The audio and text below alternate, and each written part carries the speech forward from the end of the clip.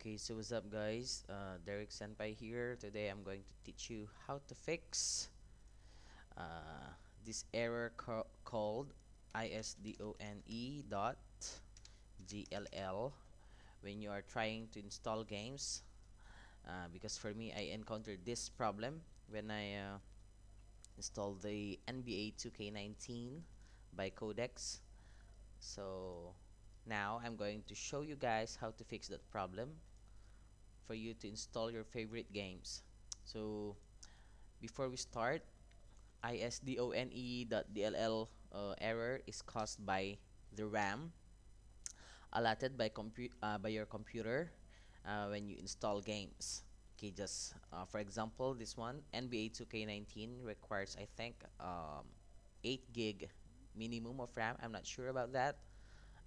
4 to 8 gig of memory. So the first thing that you need to do is to adjust. You need to adjust the RAM allotted for your computer. So for you to do that, you're going to click pause. You're going to click Windows button plus pause break on your computer. So Windows plus pause break, then this thing will come out, and then you need to go to advanced settings. Okay, after clicking advanced settings, you are going to go to advanced and then performance. Click settings again, then go to advanced,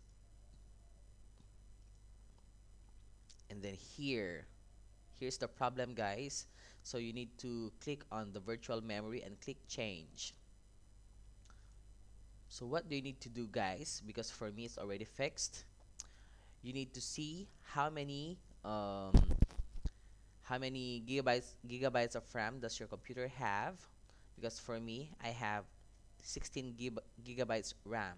Okay, so what do you need to do is check that one, and then for 8 for you guys who's having 8 gigabytes of RAM, you need to go to a website called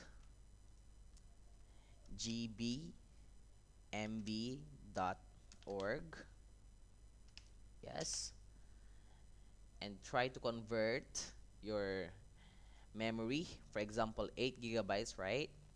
Try to convert, then you are going to copy the binary conversion of your 8 gig. So for 8 gigabytes RAM, you need to copy 8192 MB on your computer.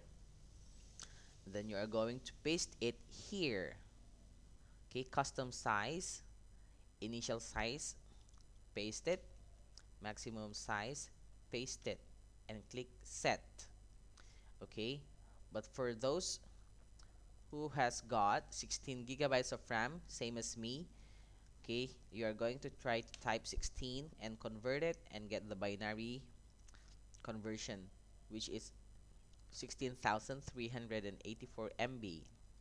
So you're going to copy it and paste it in both initial size and maximum size. Okay, and then you're going to click set and click OK. Okay, and if you want guys, if you also install games in your drive D or drive E, same as me, you can also do it as well. Try to go to initial size and then paste it, maximum size, paste it, and click to set. Then OK, OK, OK, and there will be a notification to restart your computer. Then what do you need to do there is to restart it and then open your computer and try to install your favorite game. And that's it guys. I hope you enjoyed this tutorial. Comment down below if you encountered some problems and I'm ready to help you. Thank you for watching guys. Peace out.